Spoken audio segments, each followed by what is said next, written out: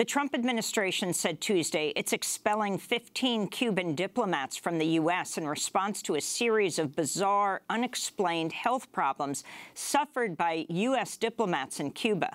The move comes after the State Department said it's withdrawing more than half its diplomatic staff from its Havana embassy after workers there suffered hearing loss and brain injuries in what's being described as a likely sonic attack.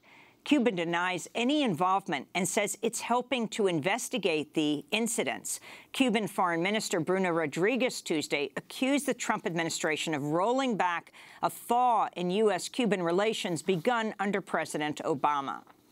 La decisión política injustificable, inmotivada, de reclamar el abandono del territorio de los Estados Unidos por parte de 15 funcionarios de nuestra embajada es un acto de naturaleza absolutamente político que solo beneficia a quienes quisieran descarrilar la posibilidad de que las relaciones entre ambos países continúen avanzando, a quienes quisieran hacer revertir los progresos alcanzados en los últimos años.